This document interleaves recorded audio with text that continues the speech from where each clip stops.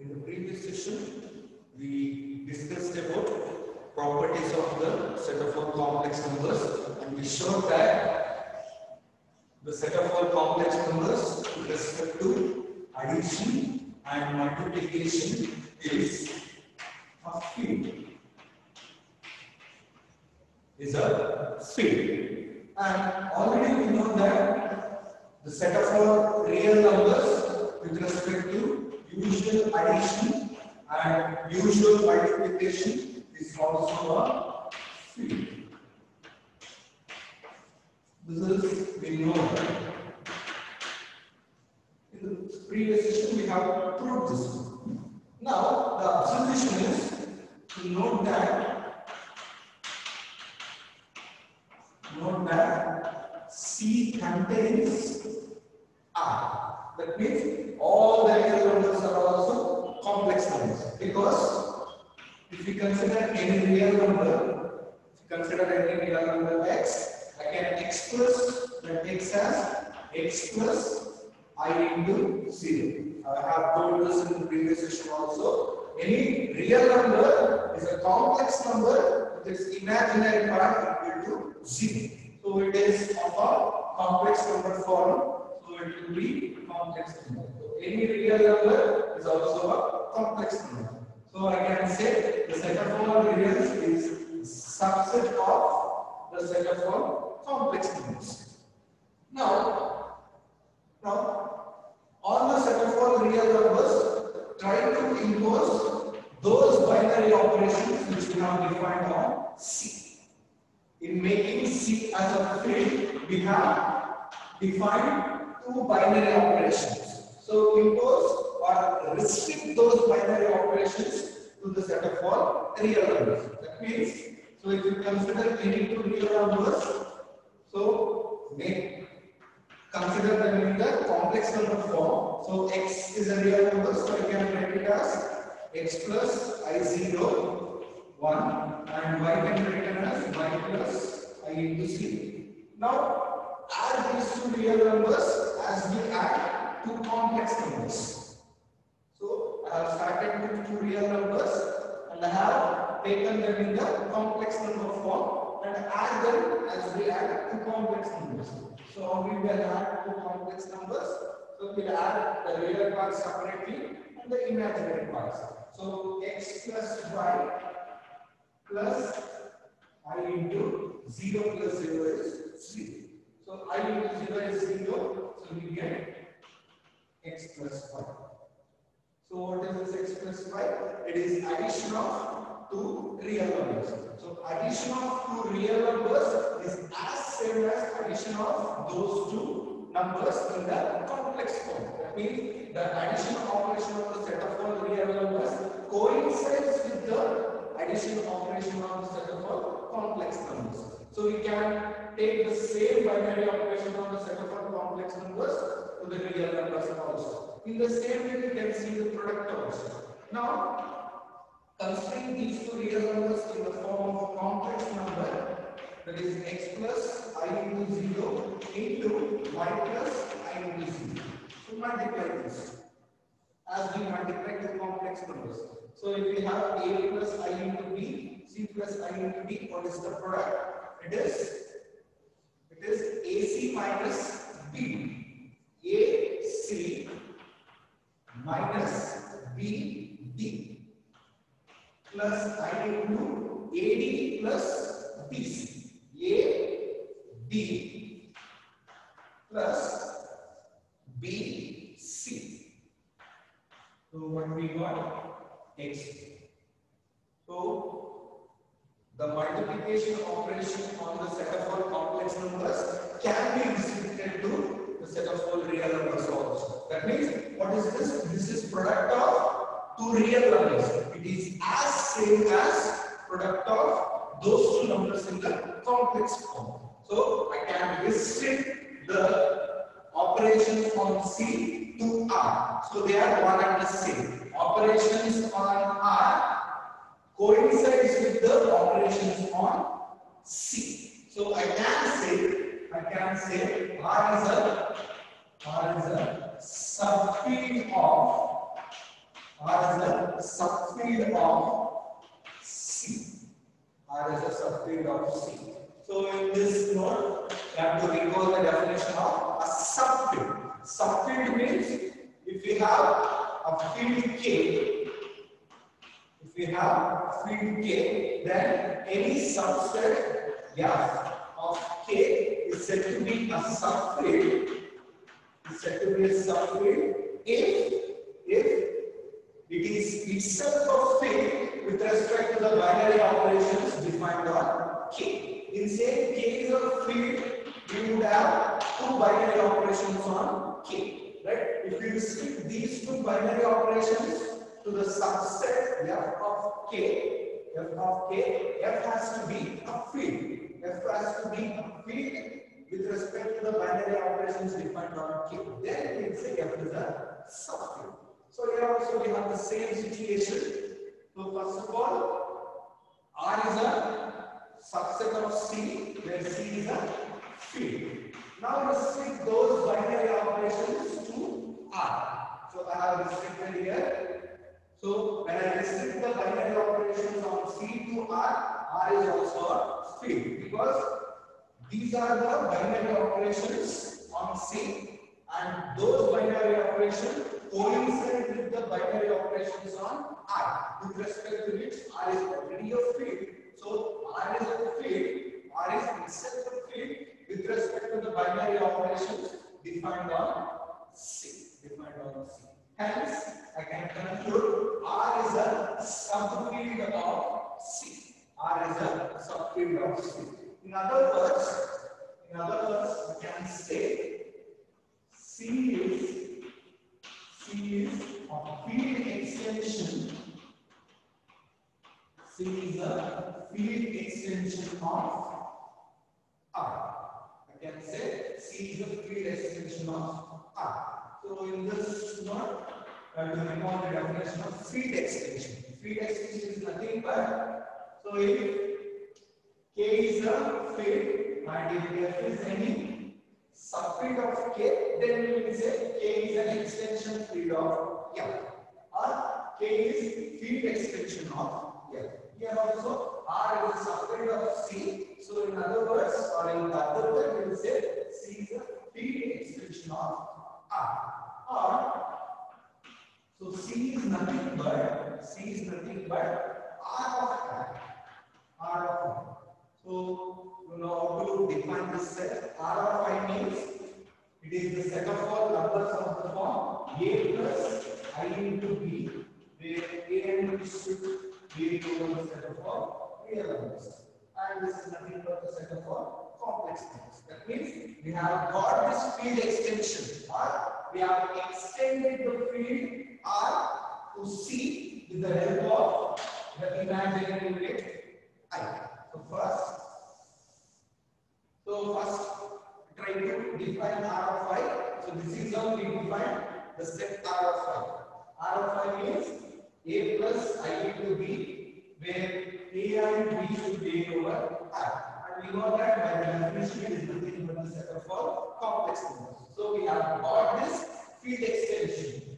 We have got this field extension C from R using the imaginary unit I. So hence I can conclude that C is a field extension of R by the imaginary unit I. So this is about the point. C is a field extension of R. Now we have to talk about degree of that extension, degree of the field extension.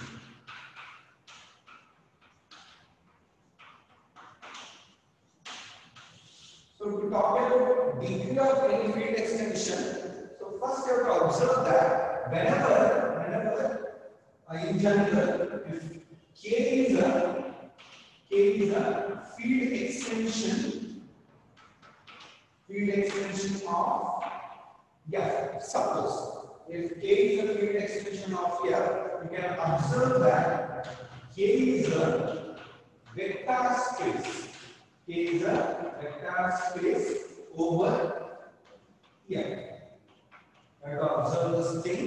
Whenever K is a field extension of F, K will be a vector space over F. Because K with respect to addition is an abelian group as it is a field, right? As K is a field, K will be an abelian group, and to say that it is a vector space, I have to define a scalar multiplication, where I have to bring scalars from here. So scalar multiplication, how can I define? So alpha, if alpha is any scalar, and suppose K is any element of K, then alpha into K will be nothing but, so the scalar multiplication will be nothing but product of two elements of K, because K is a field extension of F means F will be a subfield of K. So any elements of F are outside elements of K. So alpha is a scalar means alpha is an element of F and hence an element of K. And already K is an element of K. So alpha into K can be defined as product of two elements of K, which is defined as K is a field. It has two binary operations. One is the addition, the other is multiplication. With respect to addition, it is an abelian group. I have taken that. And this multiplication operation on the set of elements of K can be regarded as the scalar multiplication operation.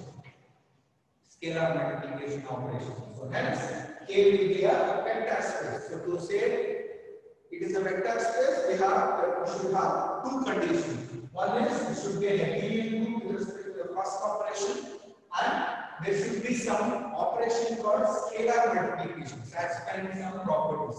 So here I am not verifying those, so try to verify on your own. So just I am noting this point.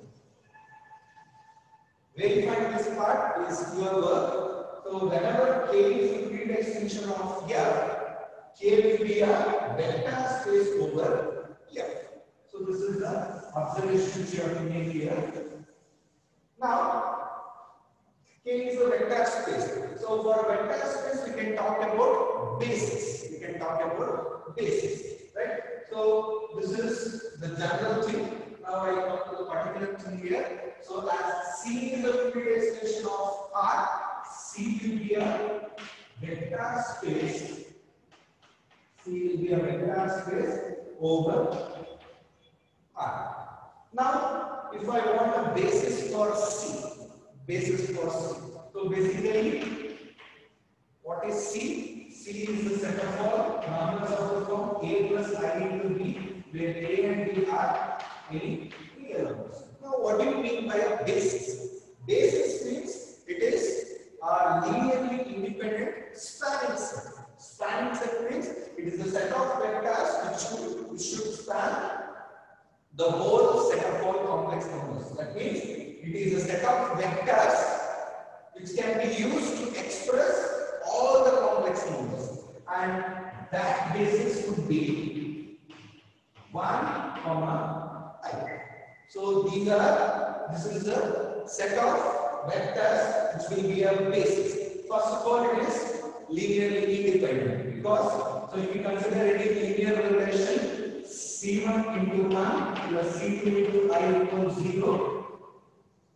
So this equation forces C1 and C2 should be equal to 0, because these two are of different kind.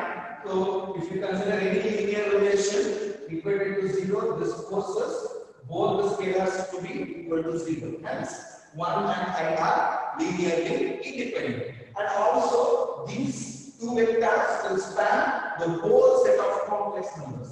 So these two vectors are enough to write any complex number. So if I want to write, if I need the complex number A plus I, what I have to do? I have to multiply the real number A, that is the scalar A to the vector 1 plus the scalar B to the vector I. So just using these two vectors, I can generate the whole complex numbers using the real numbers, scalars, real numbers. This will be a basis. This will be a basis.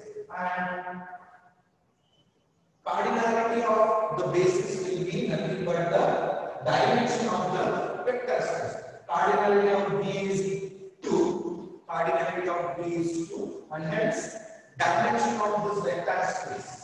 Dimension of the vector space C over the field of reals RS, the dimension is 2. And this dimension is taken as the degree of the field extension. So degree of the field extension is nothing but dimension of the vector space over the field, over the subfield. And that is denoted by, so degree of C over R is 2. So it is just an extra information. So just you have to remember that C is a field extension of R, and degree of that extension is 2. Right? So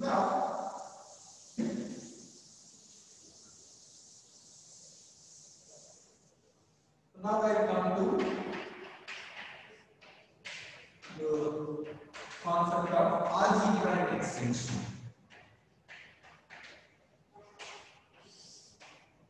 Algebraic extension. So what do you mean by algebraic extension? So for that, first you have to consider the field extension. Suppose K is a field extension of F.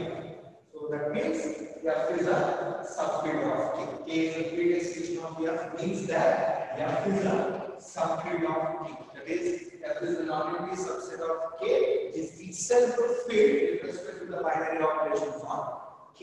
So in this situation, so given any element alpha of K is said to be algebraic. Is said to be algebraic if alpha is the root, if alpha is the root of some polynomial, if alpha is the root of some polynomial with coefficients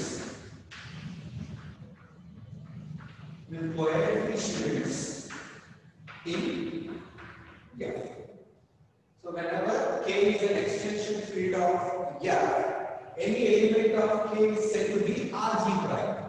Here I am defining the notion of algebraic elements.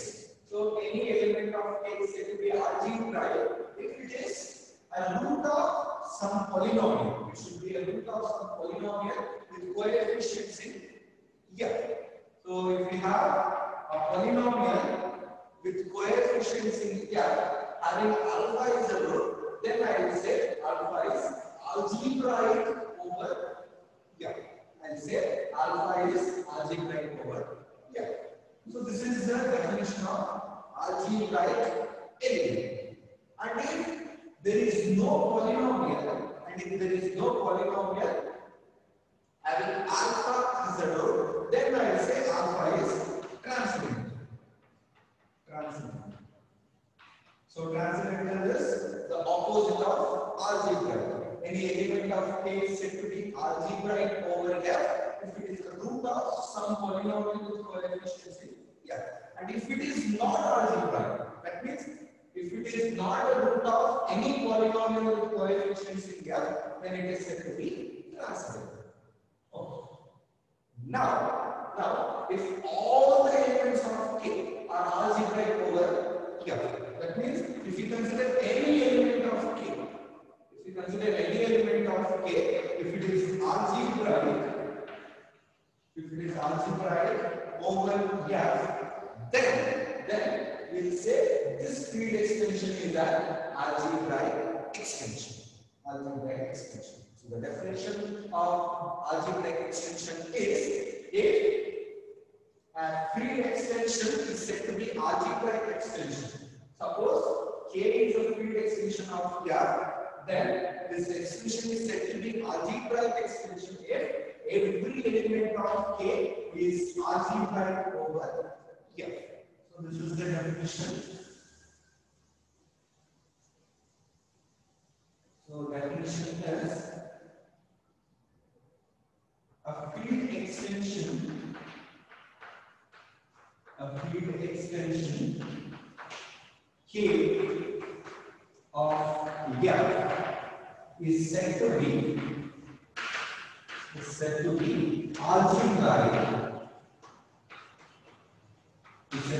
algebraic extension if every element of K is algebraic over F. That means any field extension is said to be algebraic extension if every element of K is algebraic over F. That means for every element K there should be some polynomial with coefficients in F having alpha as a root. So this is the definition of algebraic extension. Now I have a field extension, right? C is a field extension. Of R. Right? Now the question is this field extension is algebraic? Right? So is this field extension is an algebraic extension or not? To say that this field extension is algebraic, what I have to do? I have to show that every element of C is algebraic over R. That means given any element of C, I have to show that this is algebraic over R. So what that means? Given any complex number, I have to search a polynomial with coefficients in R having that complex number as a root. Can I do this work? So start with any complex number. So Z is equal to A plus I will be any complex number. Now the thing is, now I have to search a polynomial with coefficients in R having this Z as a root. So now can we search such a polynomial? So and the answer is the polynomial is x minus a whole square plus b square. So observe this polynomial. So it is a polynomial with coefficients in R. Because if we expand this, x minus a whole square is x square plus a square minus 2ax plus b square as well. So it is a polynomial coefficient. Here the coefficient is 1. Here the coefficient is minus 2a and a square and b square are constant. And all of these coefficients are from R. Because a plus id is a complex number means a and b are real numbers. And it is a polynomial with real coefficients. And what is its root? What are its roots? So to get the roots, I have to solve for x. So solving for x. So what I will get? So x minus a whole square plus b square equals c. So I have to solve for x. So x minus a whole square equals minus b square. So take positive square root on both sides. Positive square root means square root of any number will have two values. For example, square root of 4 is plus or minus 2. So I have said in the previous session, square root of a number means it is a number whose square is the given number. So if you square plus 2, you get 4. If you square minus 2, you will also get 4. So square root of 4 will have two values. One is positive value, one is negative value. Now take only positive square. That means we only consider positive value of the square. So if you consider that, that? So apply only positive value, that is plus square root value. So x minus a whole square, here also square root of minus b whole square. Square root gets cancelled. So x minus a equals. Here split this number. So square root of minus 1 into b square. So use law of indices. So square root of minus 1 into square root of b square. So square root gets cancelled. So what I get square root of minus 1 is I, the imaginary unit b. So we have x minus a is equal to ib, x is equal to a plus ib. So a plus ib. So if you consider the negative square root, you will get the x value to be a minus ib. That means it is a polynomial with coefficients in R having the roots a plus ib and a minus ib. We know that complex solutions will always occur in conjugates. So I will tell that in the future. So hence for any given complex number, we could be able to find a polynomial with coefficients in R having a plus ib as a root. So it shows that it is algebraic over R. The complex number that is equal to a plus ib is algebraic over R. And as z is equal to a plus ib is an arbitrary element, it is a variable. So it will represent any complex number. So as it is arbitrary, every complex number is algebraic over R. And hence, by the definition of algebraic extension, this field extension becomes algebraic extension. So hence I can conclude that C is an algebraic extension. C is an algebraic extension of the set of all real numbers R, and how we got this extension by the imaginary unit. R. So we have extended the field R to C using the imaginary unit I. So C is an algebraic extension of R by the imaginary unit I. So this completes this session, and I continue this in the